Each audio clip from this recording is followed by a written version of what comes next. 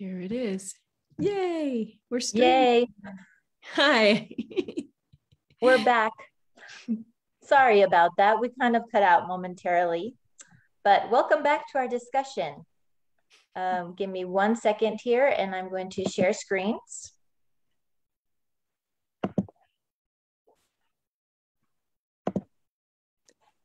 Yay.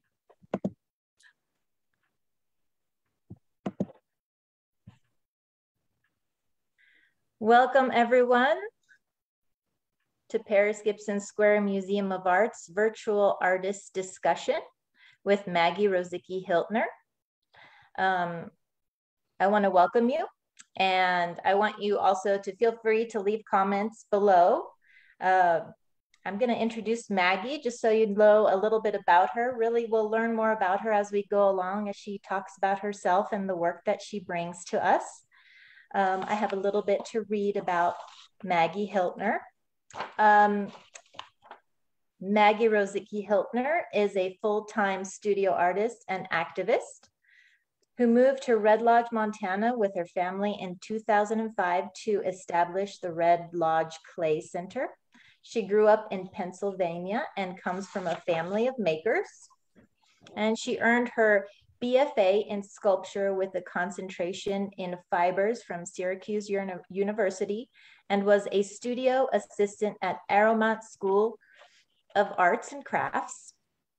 She was a 2015 recipient of the Montana Arts Council Artist Innovation Award, and she searches and searches for innovative ideas through her craft, what would you call it, Maggy? Craft digging.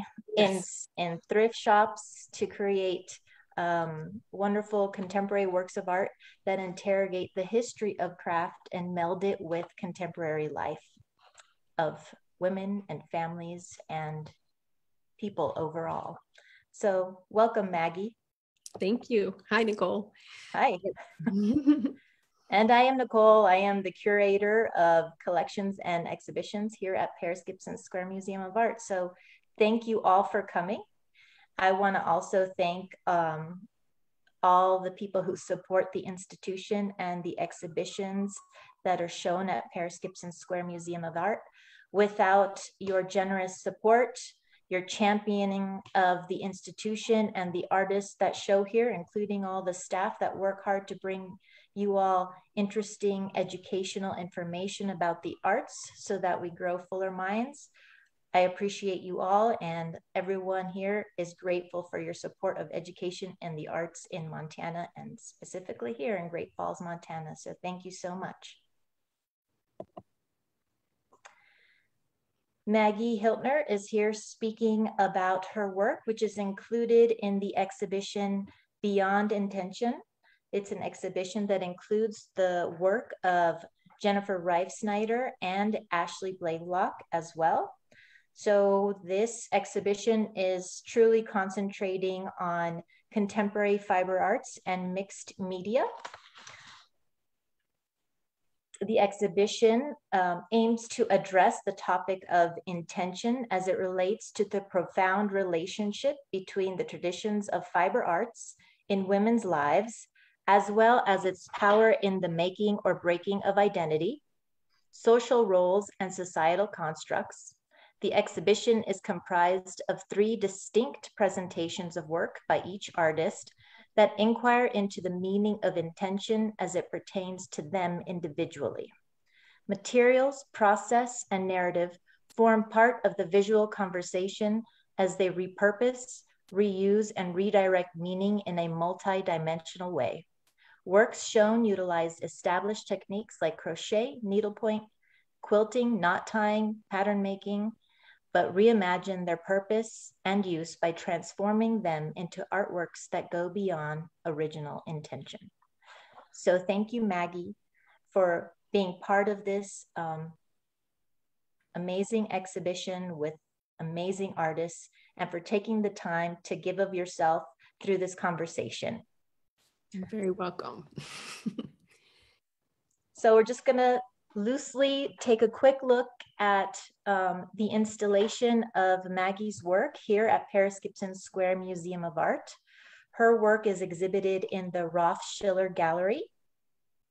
As you can see here, this exhibit of work within the larger exhibit is titled Cast of Characters. Maggie, you want to tell us a little bit about that title? Sure.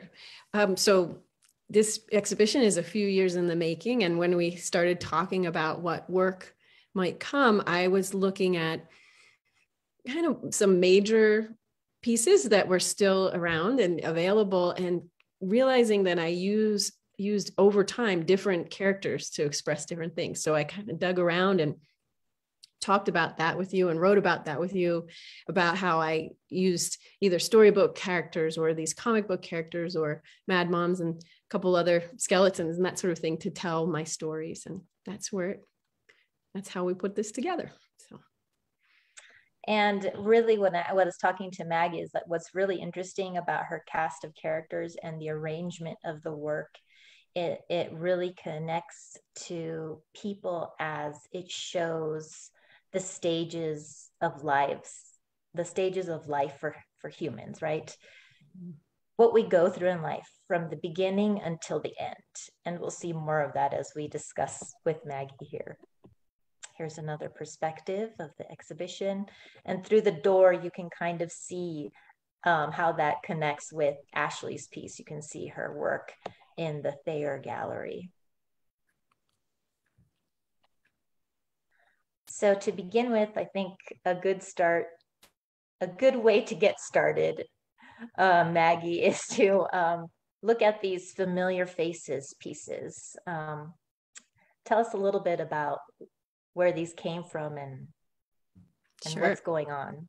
Sure. So for this body of work, the familiar faces I made, usually before 2009, I used a lot of Dick and Jane style storybook characters to tell my stories.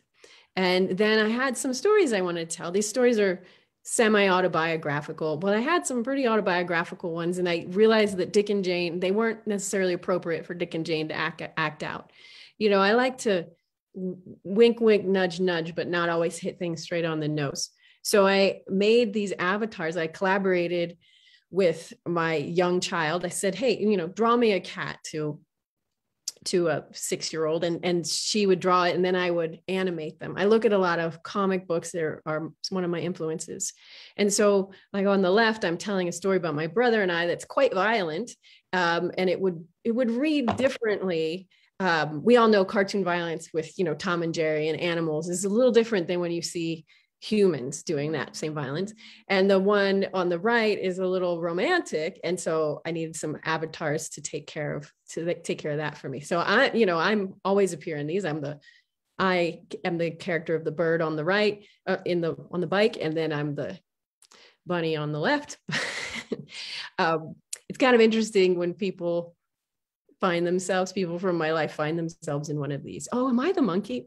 Yes, you're the monkey. And I use a lot of found embroidery. And then sometimes I draw out, my mom loves doing kits. So I'll make a kit for my mom and send it to her so I can incorporate her stitches into my work too. So for the sibling rivalry one, I sent her some, bunnies and cats to stitch. And then she came back with, is this true? Did your and your brother really fight like this? And yeah, it's true. So tell us a little bit about, you mentioned like kits, like mm-hmm. Tell us, for those people who are not familiar with this kind of work, can you explain a little bit about what that means and what kind of work this is? Sure. So before I embroider, I work out all of what I want it to look like on paper. I do a drawing and work it out. And then I will put that drawing on a light box and put a piece of cotton over it and transfer it to the cloth.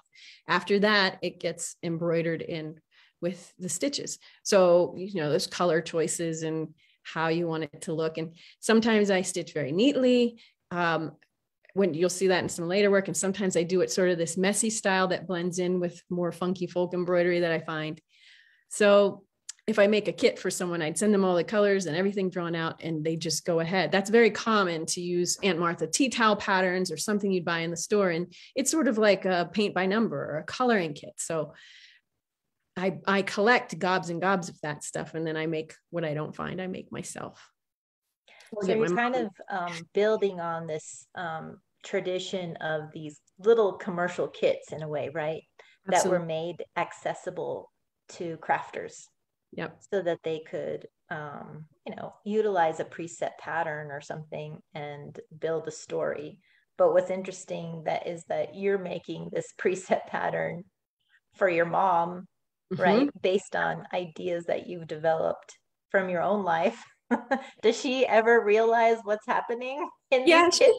She asks, and she loves, I mean, it's one of my favorite things is getting my mom's embroidery into a museum. It's great. And she sews all the time too, but she doesn't want to make her own thing. She enjoys doing kits, big needle points and cross stitch kits. So occasionally I can get her to work for me. So tell us a little more about what's going on here, about this idea of the bittersweet in a way. Sure. Well, we'll talk about cul-de-sac vengeance. Growing up, I lived in, when I was an adolescent, a lot of these, I think making art is a little bit of self-soothing. It's a little therapeutic. You can work out things that you're a little sweaty about and make art about it, talk about it, and then you're not quite so sweaty about it anymore. And it's always fascinating to me to relate to other people through it. So in my adolescence, I lived near near Worsford, Pennsylvania, near a development, Providence Forge. And I hung out with a lot of boys there and played video games. You'll see my little bike person playing Nintendo and skateboarding and occasionally making out with these boys, it's middle school type thing. So this is you. So where are we seeing that? Are we seeing this over here? Yeah. So the first house at the top is me playing a Nintendo with a lion and a bear. And then I kind of do it's the same character repeated, through the scenes. And just interacting with different people in the neighborhood at different times. But in the real story, one of the traumatic things of my middle school experience, I left my bike over at a boy's house, and in the heat of the summer, and a bad adolescent idea, these boys decided they were going to bash up my bike with a baseball bat. I didn't know.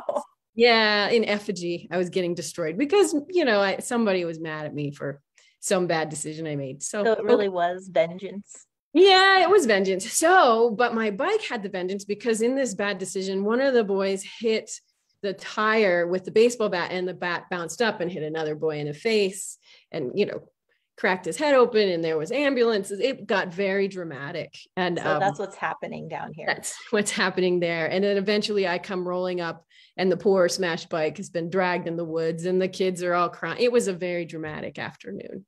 So, hey, while I might have felt feelings of shame and embarrassment, you work it out, and it's just part of the story. It's just one of those things that happened. So I feel like it's interesting because you were talking about the influence of comics and Dick and Jane, and oftentimes some comic books or stories, and Dick and Jane definitely are kind of teaching you how to be.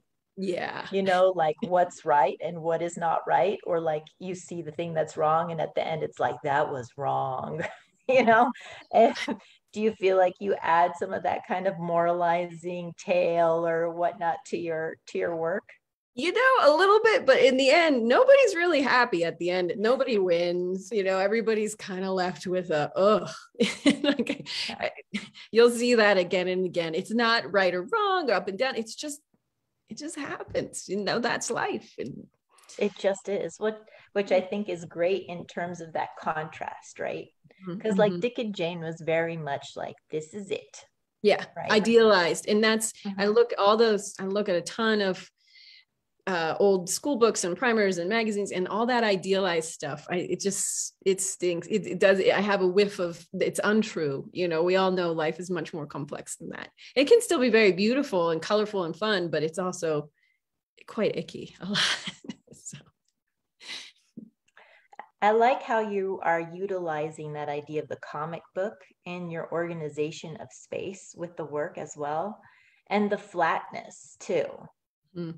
We see this kind of idea of, there's a little bit of hierarchy in terms of your role as being the center character here, correct? Right, right. And And so all of these kind of visual techniques to still get the message across without using, you know, the characteristic of perspective in the traditional way, right? right. Everything kind of happens all at once. And then you look around and find your way. It's a map. This one definitely has a map quality. But would you say that in terms of the history of quilting and embroidery, that this type of perspective is often utilized, correct? Yeah, I definitely think so. I think you see that everything all at once in a pictorial quilts and that sort of in pictorial embroidery for sure. Mm-hmm. It's a reference to that. And then eventually here's some comics that I love. Nancy was pretty good for pointing out that not everything's always good all the time. And some of those Dick and Jane style characters. So I collect a lot of this imagery and might start from there and alter them and get them to hold what I want and do what I want in the later imagery. But eventually then too, I wanted to see, when I was a kid, there were a lot of storybooks that looked like they were made out of felt, the pictures or even that animation, kind of like the Rudolph animation where everything's soft. Mm-hmm. And so I wanted to see a comic book that was stitched. So I did make comic books of those full panels too, that help you read it in a more linear way if you want to. Mm-hmm. So would you say that popular culture, like television and storybooks and comic books, that's a big part of how you formulate your vernacular and your narrative in terms of what you create? Yeah, I definitely put it all. We were talking about this earlier. I feel like I curate my mind, and I put everything in, but I sort of hold it all in the same reverence. I respect and love art history and classical art just as much as I love the comic book and Mork and Mindy. So if you let it all be on the same plane, some really interesting mashups can happen. So. Mm-hmm. Mm-hmm. And that brings us a little bit to this piece this piece called Camp, mm-hmm. The Perils and Merits of Touch. Mm-hmm. Here, I think this is a good example of that melding that you were just talking about, like the classical with the popular, mm-hmm. right? And the traditional. I think so. This has a lot going on. There's Polish folk tales and Greek mythology and references to cherubs and putti, and it's just that making a larger piece, there's room in my mind. I'm like, well, throw it all in there. And the animals, there's a lot of animals in here, and they usually guide you to look where I want you to look. A lot of the issues of the gaze, sometimes people are looking out at you, sometimes the animal's eyes direct you where to look. But definitely thinking about camp, which, for people think of this as like a healthy nature, you're out in nature doing wholesome things. But when you're an adolescent, camp is mostly interpersonal relationships. It's who likes who. And it's very, it's a lot more racy than just crafts and than in nature. So this one definitely investigates a lot of those issues.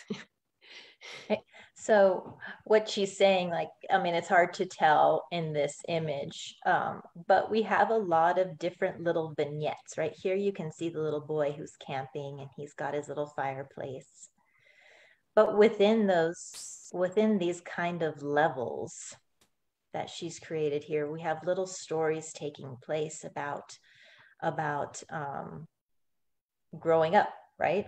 Yeah, about what it means to be in an awkward stage of life and being uncertain about what's going on.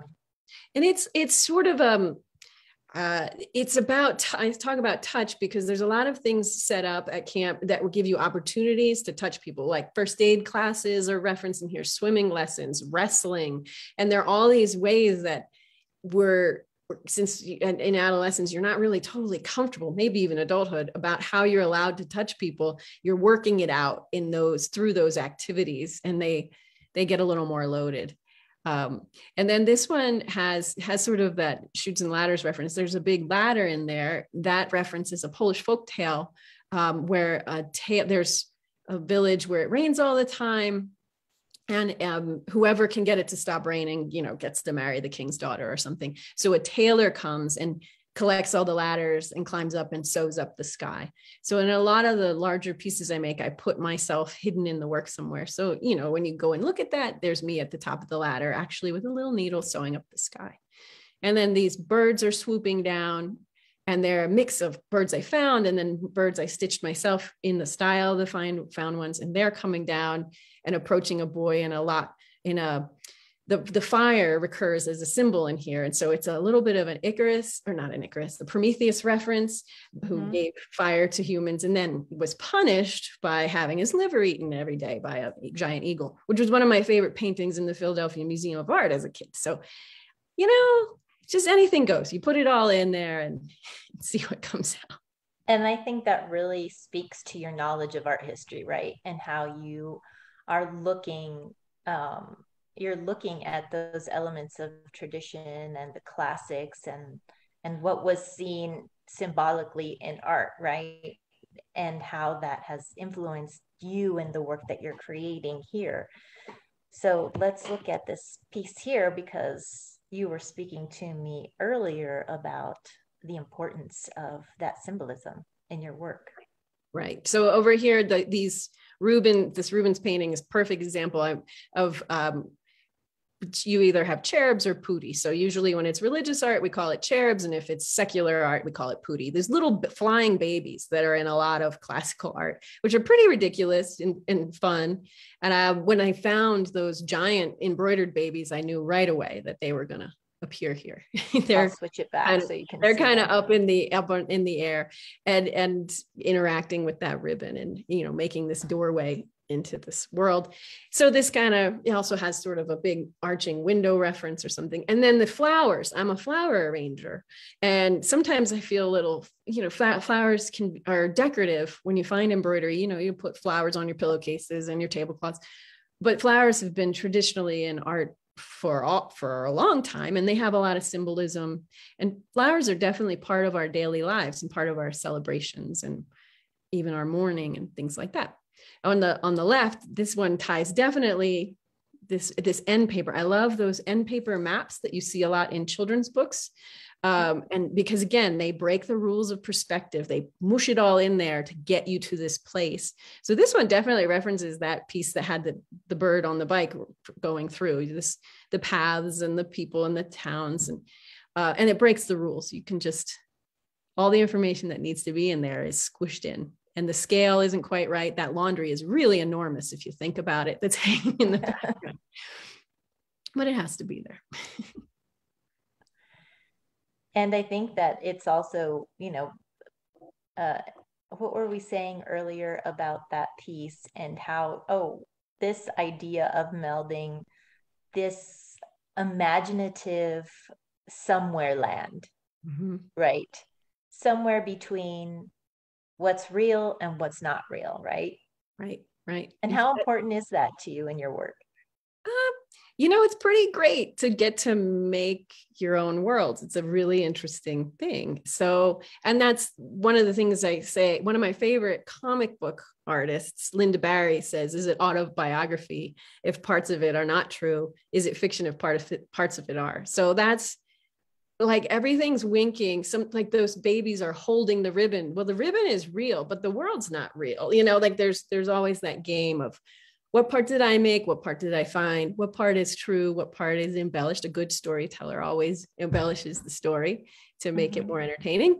So, and I don't worry, or if I know the rules, I want to poke at them a little bit. I am very super flat, knowing the rules of perspective makes me want to break them. So.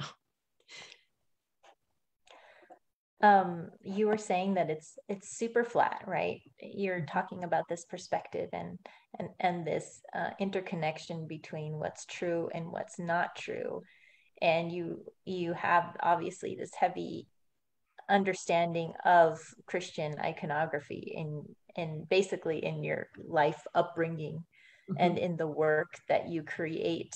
How much of that has kind of impacted the way that you create these works that kind of delve into disavowing certain expectations about the way life is for families or for women, or like how you should be acting and what's Right. going on with your life, right?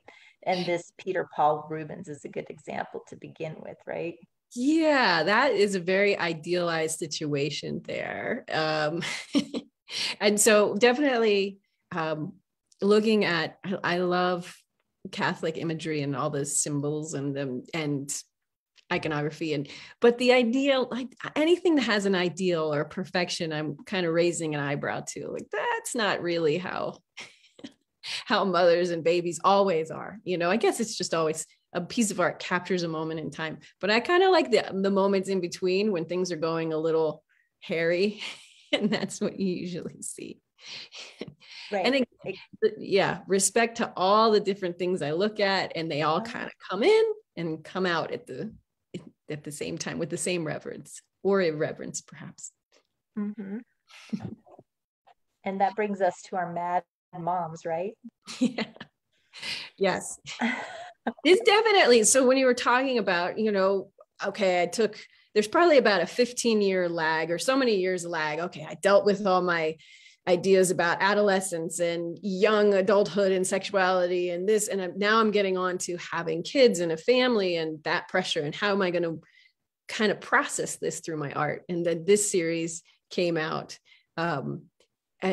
when I was with another mom friend, and she was showing me these little drawings her son made where he was teasing her. He was probably 5 at the time, drawing the little smiley face and writing Mad Mom, but then, it's a smile, but it had the mean eyebrows. And I thought, oh, this kid's brilliant. I'm going to rip him off. So I started drawing these mashing those child style drawings with these idealized 1950s ad type bodies.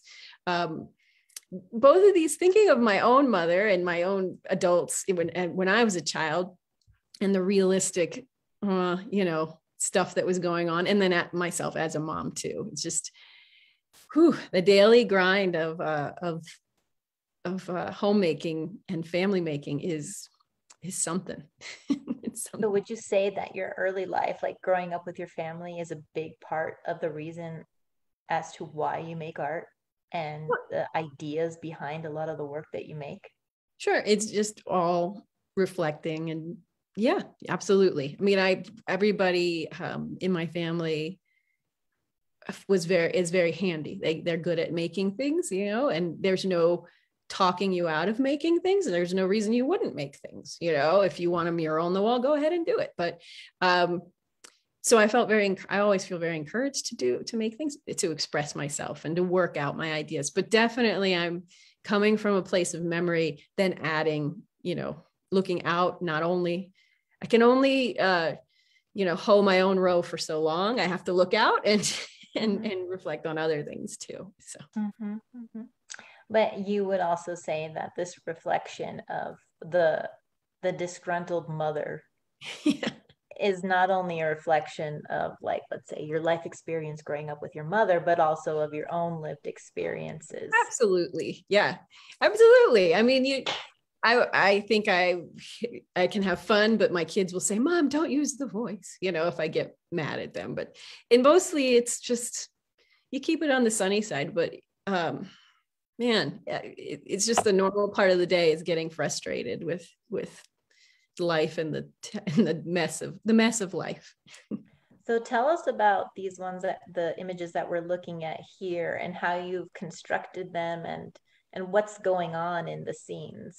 Sure. So usually I don't use a lot of patterned cloth in my work, but I love it and I collect a little of it. So some of these are vintage fabrics or they're reproductions of vintage fabrics.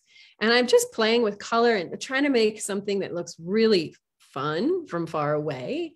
And then when you get up close, there's a little surprise for you. And there's, the mashup of just the daily grind of getting your groceries. And you can imagine, and you walk in the door and, things aren't as you expect them to be. So your face is a little harried, or that eternal, the yellow one is that nonstop puddle that you find on the floor when you have small children, where you're sort of wondering what it is, and, you know, clean it up again. And there's a lot of dirty dishes, and just the whole thing of smiling. That there's a thing with parenting where you're trying to keep it on the studies, or I guess life, where you're smiling, but then your face betrays you a little bit. Like, oh, grit. Maybe you're gritting your teeth more than smiling. You know, you smile through the pain, right? Oh, like, here we go again. But not so much in these images, because I don't think the moms here seem to be hiding that pain. So I collect a lot of this imagery. I just absolutely love it because it's ridiculous. You know, look, their aprons are so fluffy and so pristine. And, you know, this is the kind of thing where I'll keep this imagery for the bodies, and then I'll match it up with the faces. But I love that kind of like the ideas that you're working with, like this inspiration for, just as much as the Peter Paul Rubens is an inspiration to you, so are these, you know, these vintage ads of like, you know, woman's life, you know, the strange, you know, interconnections between this like virgin mother who, you know, rises from a giant womb of flowers that bursts open, held by Pootie, because, you know, that's how everybody's born, right? The flower door rises, you know, opens like a magical curtain, and then you're this, you know, this beautiful mother with this full-grown child, and, you know, along with these other elements of, yes, okay, well, now you're this mother, and what is the expectations of the world around you, and how did women come up through this time, figuring out what exactly they should be doing and how perfect they should be around it. But your Mad Moms, you know, points out that the truth is not that. Despite, you can buy any fancy dish that you want to buy. Yeah, dinner might start real nice, but it might end in the Mad Mom phase, you know. It's like, I guess I see these images out in the world, or when I'm in thrift stores and I'm digging around, and I just sort of questioning the truth, and then that's where the art comes from. It's like, what was really going on here? And it's never all good, it's never all bad, it's just a little messier. Mm-hmm. And I think the interesting part is that frustration of wanting that ideal too. Yeah. Wanting to reach this ideal that they're showing you in magazines and propaganda, and they're like, well, this is how you should be, this is what it is. But you're like, well, could that be? It's never like that. No. Well, and even in this show, like I'm saying, oh, I'm the bird. I'm all of these people all the time. I'm still the adolescent having those thoughts. And I'm also this mom having this thoughts, and they're all sort of mashed up, and they fight with each other. You know, my adolescent brain doesn't always like this adulting thing. So, you know, that I have to work it out with. You'd rather be playing Nintendo. Yeah. Yes, actually. And reading my comic books. Yes. Don't we all? So this is a piece that's interesting because it just connects with all those pieces. Do you want to tell us a little bit about this? Sure. So in 2008, I had my youngest child, and so it's in art. There's a really great video out there that Kate Kretz made, a lecture called Motherhood, the Last Art Taboo. So being an artist you're not always supposed to bring your kid to the show. You know, you're supposed to be this cool, savvy, whatever, you know, not get too whimsical, not get too sentimental. It's an interesting thing to ponder. So I do reflect on motherhood. I reflect on everything that happens to me, and sometimes it has to go a little sideways. So again, collecting things, I found this fantastic pink velvet, and that I wanted to use in my work. I usually use velvet. But at the time I was wrestling with the multiple uses of a female body. You know, I am my child's mother, but I'm also my husband's wife. I am this person. And I was just feeling very in demand. And so that's maybe how this piece came about. You know, there's that sort of nurturing side, the milk side that you're trying to give to the world. And there's the honey side, which is sort of the sticky, sweet, good stuff that you're trying to deal with too. So there's sort of different layers of maybe these characters acting out, like whether nourishment, whether they want to investigate the sweetness, the honey, more of a sexuality side. So I come in there and have this landscape of lactation and then these modified honey bears and just all the characters deciding what they're going to take and what they're going to leave behind in this. So that's how I work on these ideas, is I stitch them out.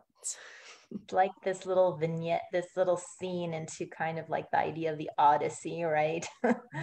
You're trapped in this island of delights here. Choosing between the two is going to be difficult.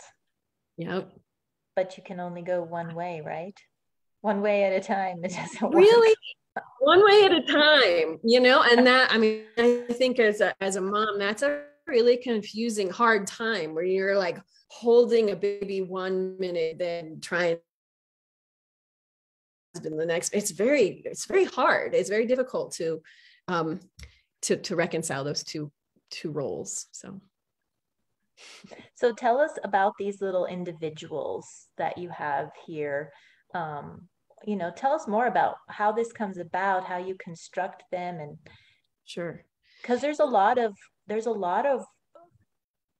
work that goes into these pieces, and how you begin and how you start and how you end, and just this like history of material as well. Yeah. So I'm finding all that green leafy stuff is all found embroidery that I'm going to collage with. And then the black lined figures, those are all stitched, and they're stitched with a very tiny back stitch. But I don't just jump in and stitch a perfect picture. I collect, like I'm looking at those Dick and Jane style books and that sort of thing, and finding poses that I find evocative and collecting them.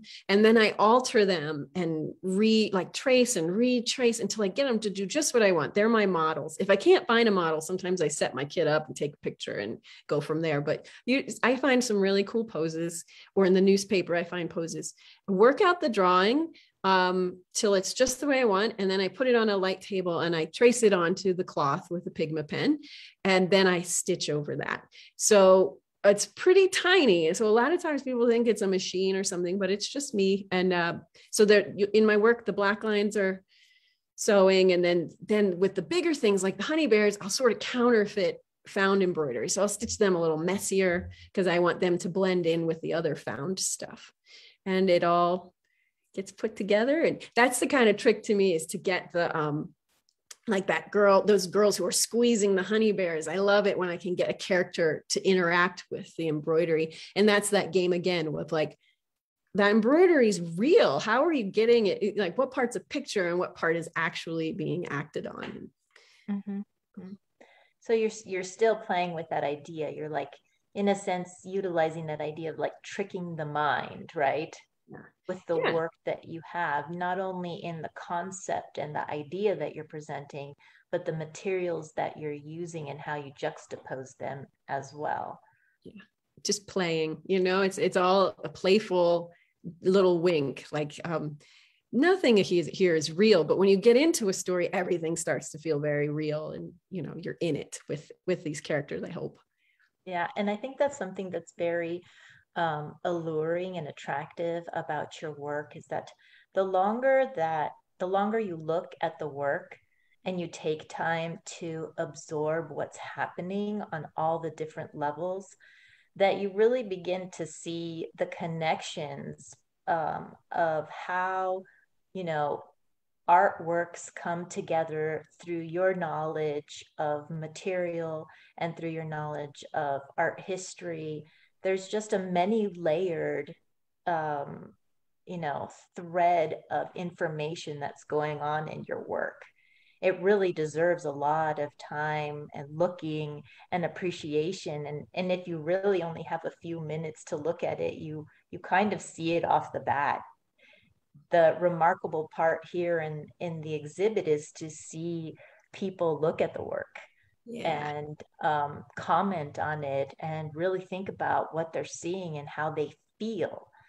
Mm. So right now, as we're talking with Maggie and she's sharing her interpretation of the work as it comes to her as an artist, when you come to see the work in person, you have a whole other suitcase of information that you bring with you as a viewer. Even right now, as we're talking, you probably have many things that you're thinking about that come to your mind, which feel free to write in the comment box, and Maggie can get back to you too if you have with an answer as to whatever's crossing your mind, but also being open to your own thoughts. Right, Maggie? That's important to you, isn't it? Oh, that was I mean, at the opening, I just love hearing what the stories people tell me, and their memories. Hopefully the work is evocative in a memory way. That's what a lot of these materials bring up, memories. They have associations for people. And so then they'll tell me their story about camp or whatever this comes up. And I love that. That's the port. Like, I make this work for me, and then I'm just tickled if it connects to the world. And then there's the whole other life it has out there. And, if people want to know the story, that's a lot of fun, or they can just find whatever they find in there. It's like getting to know a person. You have that first impression, and then the more you talk to them, hopefully they get more and more interesting the more you get to know them. Or maybe a little weirder. That's okay too. But it's wonderful because it's like it's like this flowering of ideas, really. Like the birth of ideas is when you see people looking at Maggie's work and just becoming enveloped by it. Like new things are rising to their mind, and the associations of things that maybe they've lived is like visually depicted before them, and it's such a strange way to them, but they like immediately connect, and they're like, wow, that was crazy, but that really works. And so now that I'm thinking about all this, like,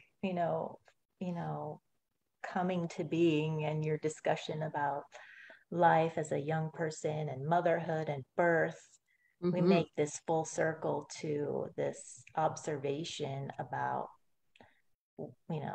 what comes next, right? Right. And definitely the skeleton is a character that turns up in my work quite a bit now. It's very topical of the times we're living in, but it's also art history topical. There's a long history of the skeleton in art and memento mori. And when I use the skeleton, it's not a sad or a scary thing. I really love talking to kids about it. I mean, we all have a skeleton. We carry it around with us all the time. And it's a great universal symbol because it's genderless, and, it's kind of just a human. These are definitely an art historical reference here. When you're thinking about memento mori, it's about appreciating life because you will die. Remember, you will die. So eat the fruit when it's ripe and use your time wisely, and don't be tempted by the riches of the world. It's just, when I'm exploring ideas about mortality, it's because I'm really appreciating life. And it's another way we deal with flowers. Flowers are a huge part of the funerary experience. So, and tell us about these pieces that you have that are here, because and you are, and what I'm asking specifically is because they're different. They're like quilts, as opposed to being framed and right, mounted on like a piece of fabric. So do you want to explain the kind of different techniques that you work with? Sure. So up until about 2015, I work in a stitched and layered way, but it's more, I would call, embroidery collage. And it by official definition could be called a quilt, but it doesn't really reference the form of a quilt as much, which most people think of layered and a little puffy and that sort of thing. But in 2015, I started working in quilts and with found quilts as well. I'm in the junk store and I'm finding all this embroidery, and then I'm finding abandoned quilts, and I'm really getting influenced by them. So some of these ideas I just wanted to explore in the quilt. This series definitely started from finding things, like finding a glut of fruit imagery, and then just starting to, okay, that's in a pile over there, I'm going to get to that, and making sort of these fruit patterns, these mandalas. This one in the middle, I found this embroidered clock face, and that really struck me and started rooting around in my mind. oh, this maybe the memento mori idea starts coming up. And then on the last one with the jewelry, that was a piece of gold embroidery edging that I had found. That was actual gold, which was a whole other world of embroidered embellishment. So all of this kind of goes in the head, and the art history stuff stirs it around, and these are what came out. And, you know, the other thing was I love my materials, and linen really is evocative of bone to me. The texture of linen really reminds me of bone. And so, yeah, I tried to see what I could do. I wanted to see bones in linen.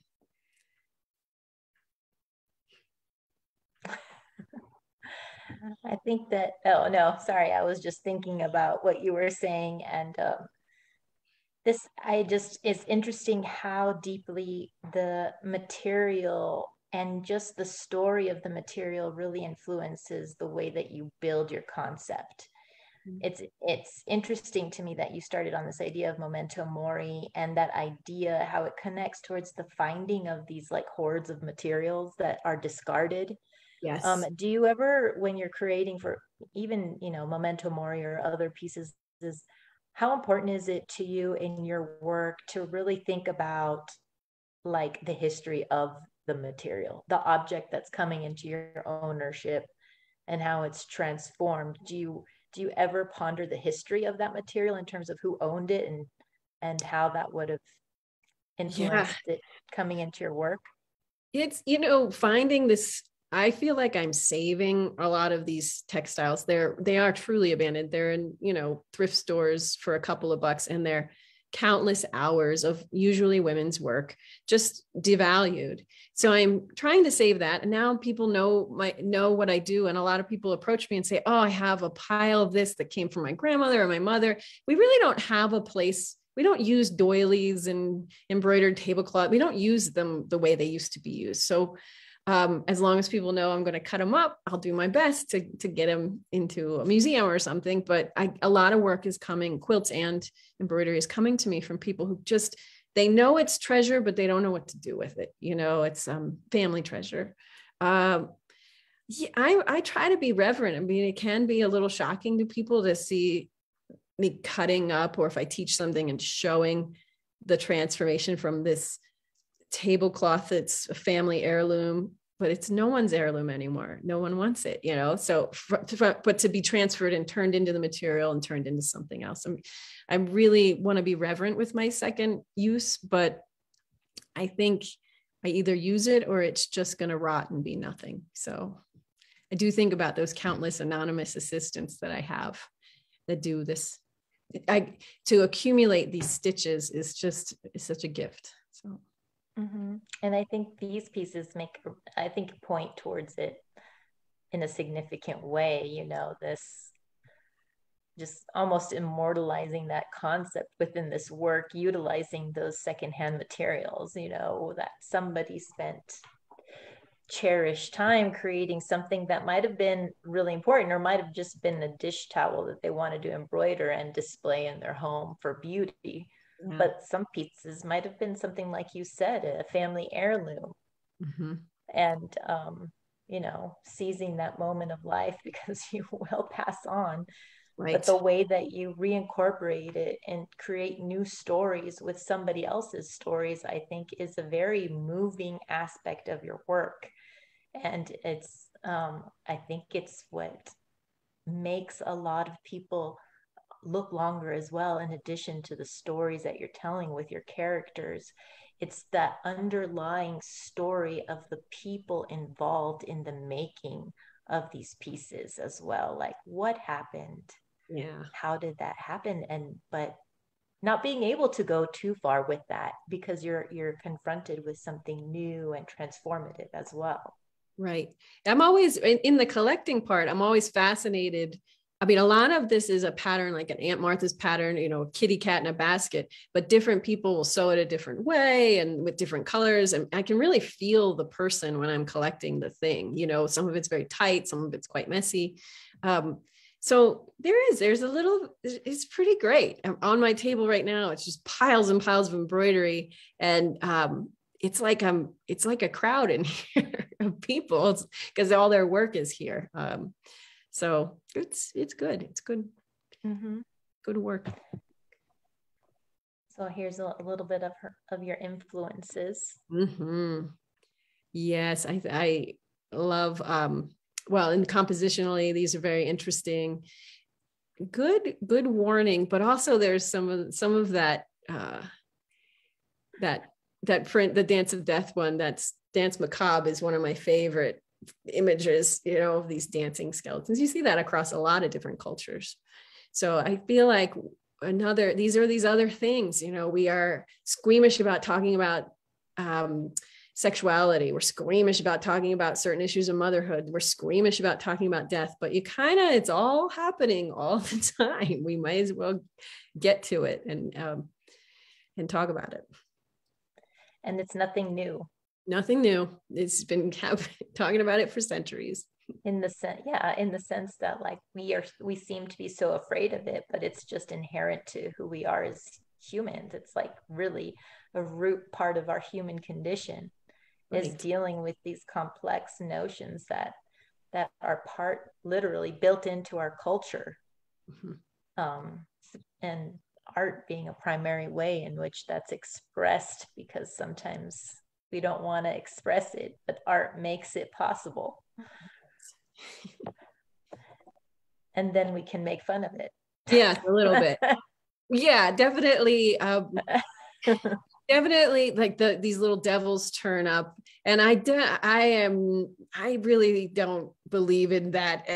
That image to me is a great excuse to project your own bad behavior. Like the devil made me do a kind of idea is a very ridiculous idea to me, but it's a great symbol for temptation and struggle and all of that sort of thing. And so finding this wonderful boy imagery, I got to, mess around with that little preposterous chubby devil. And I guess this Above and Below is a pretty good example of just dancing through life and and the happiness, that sort of ideal day to day, and knowing mortality is there, and then these ideas of like a 14th century hellmouth down at the bottom, and they're all making the music, and maybe she's dancing to that music. I love those same thing, those kinds of illustrations you see where they show under the earth or under the street. I've always loved seeing those, and that idea that all these things are happening at the same time and they're sort of oblivious to each other.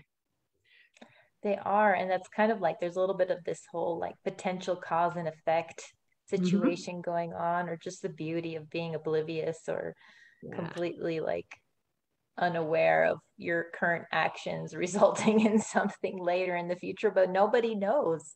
Or it's even kind being of like this life of uncertainty, right? Right. Or even being like, oh, well, we're all doomed. It is what it is. You'll be bones, right? Yes. But anytime there's like blue skies and puffy clouds, it's like, oh, okay. I know. It's okay. And I love the hellmouth because, like I said, it's you incorporating that kind of that art historical imagery that ties it back to, illuminated manuscripts and architectural features of the medieval period, like this whole like real deep concern and deep fear of crevices. Yep. And of like this giant mouth and what could be there, and the end of the world, and just this whole history of what that means, of a time where people knew a lot less than we know now, right? But those ancient fears continue to perpetuate, and that mouth is just still a part of who we are, like like eating it, consuming it, fearing it, digesting it. What happens after you do that? This kind of like, what does a mouth do? It tastes, it fears, it's what does it say? So it's like this, this beautiful combination of imagery that, just has so much information to it and brings a lot of an ability to ponder, but also just feel just great joy from the beauty of it, you know? So I just, now that I've said that, I just wanted to show this kind of beautiful side-by-side reflection here on these images. Yeah, I love those. I mean, again, where can I get a model to do these poses? And it just, I have a ton of these old Dick and Jane type books, and I'll go ahead and find some great pose. You know, looking at that boy handing the gifts to the little girl, it's like, well, what else could I put in his hands? That'd be a lot of fun, you know? And it's like a little bit playing with paper dolls when I'm in there. I get to redress them and change, you know, and figure out what they're going to do. But definitely I use these old illustrations as my beginnings of my drawings. They're my models. Those illustrators were really good at making evocative poses. So I like this comparison because it's like it shows your influence and how you utilize these shapes and figures and inform the story that you're telling. But the fact that it's so transformed, right? And it's almost literally poking fun at whatever it came from, like the influence of it. Just, you know, like, you know, I'm a little devil too.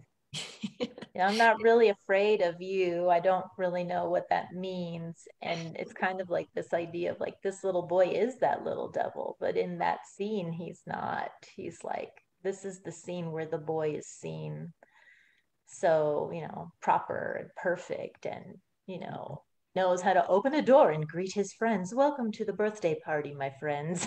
You know, yeah. I don't think I've ever seen a child do that. So no, and those bow ties. Yeah, those bow ties. I'm not believing that for a second. but I feel in many ways that little devil kind of is like just an element that reflects overall on your work, you know, to know what's really there, what's really happening, how can we transform its meaning? Is it all true? Is it not true? That fun and mystery of the work. So I am just grateful to have your work here at the museum and appreciate sharing with you tonight with everybody watching us here on Facebook. So is there anything else you would like to say, Maggie, before we say goodnight? I can't really think the work's up through February. So I hope people can get a chance to check it out. And where could they find some of your work if they were interested and they're here in Montana coming up? Sure. Well, you can check out my website if you like, maggyhiltner.com. And I'll be shown. Well, I have work in a couple of galleries commercially in Red Lodge at Heist and in Billings at Toucan. And then I'll be doing a show in Missoula next spring at Radius Gallery. So I think that's in March. So trying to finish that up and send some things to Missoula. So. And I'm definitely excited to see those shows and see the development of these new projects that Maggie is working on. They are always an amazing experience. So I invite you all to see her work here and Beyond Intention. And if you find yourself in those other neighborhoods, please take the time to look at her work and support her as an artist and all she does. So thank you so much, Maggie. Thank you. I look forward to seeing you in February. Mm-hmm. So that's when this exhibit closed, February 11th. So come to Great Falls, Montana, to Paris Gibson Square Museum of Art and view Beyond Intention. If you'd like to know more, you can go to www.the-square.org to learn more about the exhibit, and also follow us on our Facebook feed, where our next discussion will be with Jennifer Reifsneider on January 18th at 5:30, also on a Tuesday. And hopefully we'll have another talk with Ashley Blalock as well. Thank you again, Maggie. And thank you all of the supporters of the Square. And thank you to our community for watching and listening. Remember, Maggie she can answer your questions. So feel free to make any comment, even if you just watched it after the recording and you have questions, I'll be watching and sharing with Maggie as well. So thank you so much. And have a great night. Bye-bye, Maggie.